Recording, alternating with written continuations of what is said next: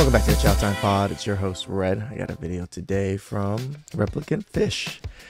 Women are so desperate nowadays, especially women that hit the wall. Now they're offering cash prizes to help them find a mate.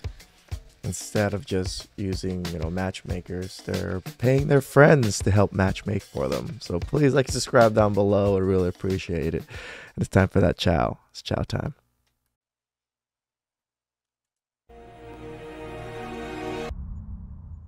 Single 34-year-old woman offers $5,000 to anyone who can find her a husband. Wow, that is somewhat desperate, somewhat cheap as well, but wow, interesting. Dating game can be a whole hot mess express. That's why one California woman is now offering $5,000 in referral cash to anyone who can successfully find her a husband. And we want to see this work. So what started with a string of bad dates and a funny conversation with her best friend turned into this viral TikTok moment when Eve Tilly Colson posted her $5,000 offer to her more than 100,000 followers. Take a listen. Okay, before we have a listen, do you think this is a very modern woman thing? Yes. For modern women to have it all yet still have to pay $5,000 for a referral fee just to find a husband.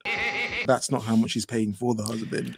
And it's not even like professional matchmakers or anything. It's just her friends and then her $100,000 or 100,000 followers. Like, do you really think you're gonna get quality man from this?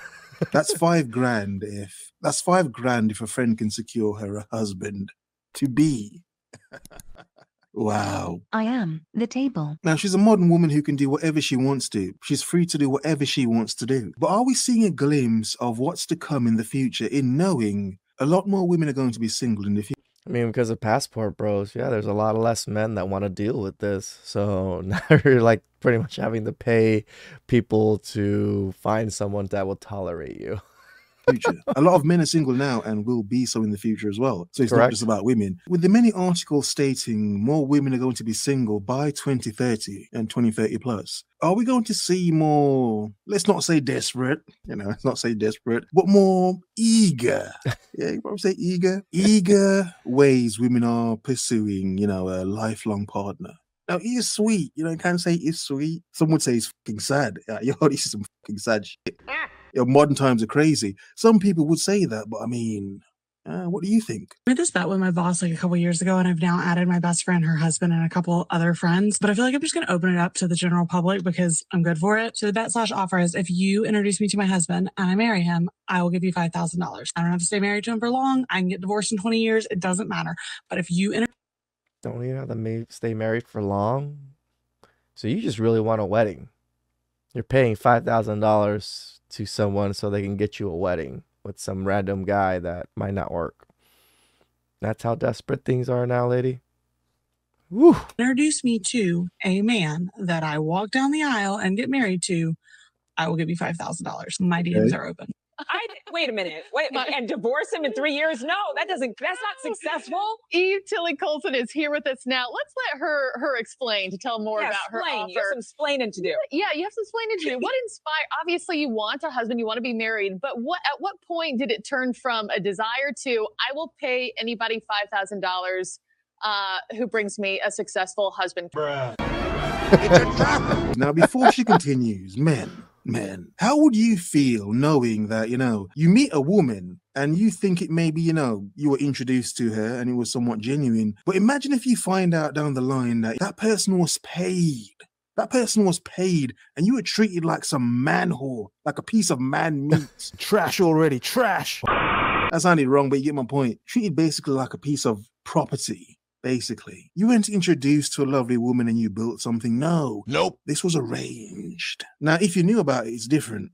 It's different, probably. But a question, how would you feel knowing that this person was paid to introduce you to someone? Now, some men wouldn't care, be like, yeah, go on. Or would that make you feel deceived because it's not genuine? Well, then again, who cares if it's genuine? It's 2023. What the fuck is genuine? Right. Sure. So I had so many of my friends say, I have a friend that I want to introduce you to, or I have a brother that you should meet. And they just kind of never went forward with it. They wouldn't ever actually introduce me to them. That says something about you, probably. That your friends had some people, but they never introduced you because it probably got like, They probably told their friend about you, and then their friend was like, no, thank you. It's, their lives are busy, etc. And I kind of just thought, okay, well, what if I gave them an incentive and something that kind of like made it worth it? It was also a little bit fun. And I said it to a couple of them and they were like, okay, that's a good idea. And it kept pushing and pushing. Yeah, it's a decent amount of money. It's a decent amount of money. It's sort of pimpish, isn't it? I mean, it is sort of pimpish. I'm saying, what am I talking about? Nothing. I'm just saying, but I mean, hey, you can understand why matchmakers happen. Like, yo, $5,000. I wonder how many times I can do this. I wonder. But yeah, I'm just saying. But they still weren't actually introducing me to anyone. So I just kind of put it out online and thought my TikTok following like knows my personality. They know my sense of humor. They know what I'm looking for. So they're going to find you. They don't know shit about you, lady. Your TikTok followers, you think they really know about, like, come on. It's like saying my subs know like everything about me and they, can pick a perfect girl for me or something. Like, it's so stupid. Your man. That is bullshit. You're going to find your man. I don't know if that's insulting or not, but you're relying on your TikTok community, your audience to find your man. Yeah. It's like me saying your audience, yo. Yeah, your audience, yeah, get me a woman.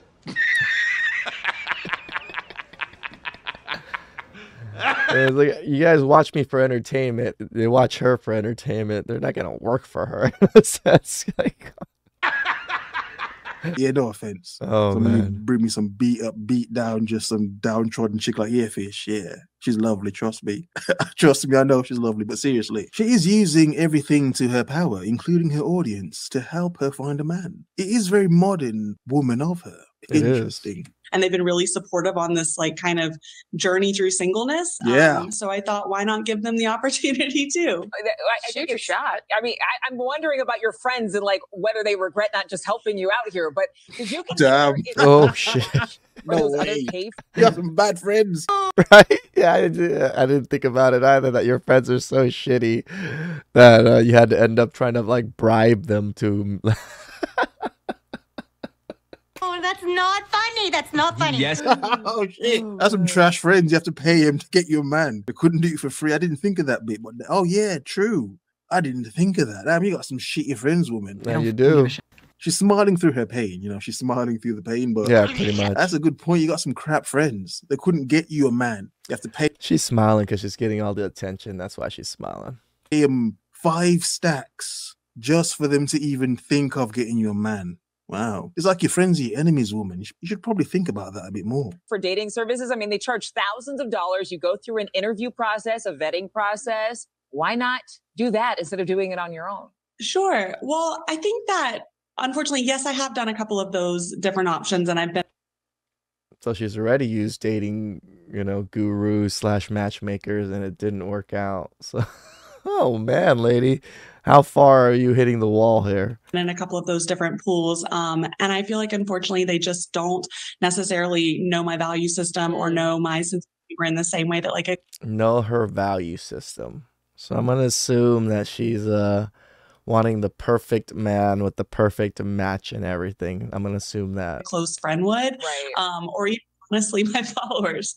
I felt there was like a personal touch there that I wanted. And the dating apps just have kind of become a crutch for people. And after COVID, people aren't really like meeting out in public as much. So it seemed kind of like a logical alternative.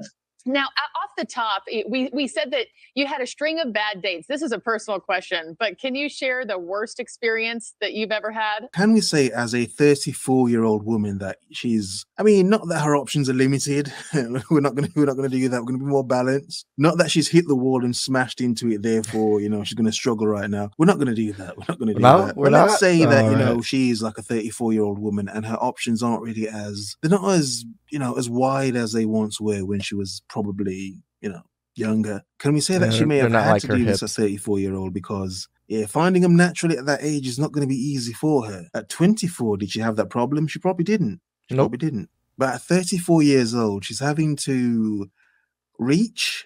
No, it's too much. And seek beyond just relying on her friends and friendship. No, she has to pay him. Pay him to hustle her up a man. Hustle her up a man. Manifestation's not working. Looking isn't working. Apps aren't working. Right? I thought manifestation worked. All you gotta do is just manifest your husband, manifest the perfect man. He'll just appear in your life. I didn't know you had to pay for manifestation. $5,000 is a lot to be paying for that. Okay, no. She's gonna just pay one of her friends to just get me a man. I'm just fucking tired of this shit. Get me a man. He left me. Wow. Speculation, obviously. Yeah, like On a how date? bad was it? Yeah. I went on I think it was a third date, and we went on a hike, and we met at his apartment in advance of the hike to drive in a car together, and he showed me the bullet hole because he'd accidentally Bullet hole. put a hole in his wall the night before. Why the fuck was he shooting his house? The fuck? He accidentally shot a hole in No, his he wall. said he accidentally shot a hole in his wall. He said he did. We don't know if it And was then a he real showed me the hole. Yeah. And I was like about to go on a hike with him, and I was like, I am what not Red do you flag. want? And then did you run? Red flag, really. I mean- and a guy with a bullet hole in his wall, that's too That much. probably for you. is a I'm red not saying, flag, I'm not but saying God that, she should date him because he probably is a red flag, to be honest. Why is he shooting the wall randomly? Who knows? He could be crazy. He could be nuts. But I'm just saying, like, it's, you're paying for a man. So, I mean, I'm not saying she should be happy with what she gets. That's not what I'm saying. That's fucking ridiculous. But there are people out there. I don't know these people, but there are people out there that may say, yeah, you probably deserve that man. That's probably your limit, woman. Disgusting. A man that's randomly shooting holes in a wall. That's probably your type of man. You shouldn't shoot above your means. Like he's shooting the wall. Run out? You just I gotta go. I got a Yeah, meeting. That's yeah. what you said. It was ended quickly. Okay, in case your future husband might be watching News Nation right now, which fingers crossed, that is the truth. Describe the perfect guy for you. Sure. So I always tell my friends it's like the perfect wedding date. I want him to be able to dance with my grandmother, or take shots with my brother, or work the room, but also Jeez. Whoa, I didn't see this part. You wanted to be able to dance with your grandmother. What? Okay. I get the point. It's nice. It shows that he's probably caring and he's warm, I guess. Hey, better be careful, woman. There are dudes that they'll probably try smash your grandma. I'm just saying. Oh, that was so wrong. Well, let's carry on. like come back, check in on me, Wow. bring me a drink. That's lovely. I want him to be able to make conversations and hold his own, but also Oh. knows kind of when to check in and be there beside me. Oh. Does he need to be an extrovert all the time, or can he be somebody who likes that quiet one-on-one time where you guys can both like watch a movie on a He just has to be a fantasy make-believe man of some kind. I see why she can't find a man, and these matchmakers just probably gave up, or they're the ones that she paid professionally. That women are going to piece together from a romance film, a romance novel, and their own illusionary delusions about men. That motherfucker back there is not real. Is it accurate? Who knows? If it applies, and let it stick to him. Like shooting a bullet through a wall. That doesn't make sense, but whatever. Saturday night. You always have to be out. No, I think that's perfectly fine. I call Sundays hibernation days because Wow. they're when I get my life back together. Preach. Okay. So Look at all the women. Yes. Preach. It's like, the sisterhood is just so cringy. Interesting. totally fine with a mix of that. I'm pretty extroverted, so it would be okay to have that balance. I'm open to that. I will say the only physical requirement I have is that he's 6 foot or taller, and that's because I'm 5'10", and I've had some guys be insecure in my height. Okay, she's a tall girl, and he's got to be 6 foot plus. At 34, woman, you should probably be dating short dudes that are shooting up walls, to be honest. No? I'm saying she should not settle. But if she has to, probably be a short dude that's just randomly shooting up the walls. The three of There's us. some confident short men. I'm just telling you, we're all tall, but I'm saying you might want to open up your parameters with the height thing. Yeah. Yeah, I wonder how tall she is. Dude, even the freaking women are telling her to be more realistic about fucking height. Holy shit, that's the first time I've seen that happen in fucking one of these types of talk shows. He's probably got some long legs. Are we seeing the beginning of something that's going to get more and more in the future? Women paying for the referral, for the opportunity, the chance of meeting her husband. Damn. Oh man, and they call Passport Bros desperate. You know, we're not paying people to find us wives, or, you know, we just travel and go look for our own. It's sad that your friends had people for you, but they never introduced it to you because you were probably crazy. And you're delusional with your requirements. That's exactly why they probably didn't end up meeting these people. So please like, subscribe down below. I really appreciate it. I'll catch you guys next time. It's chow time.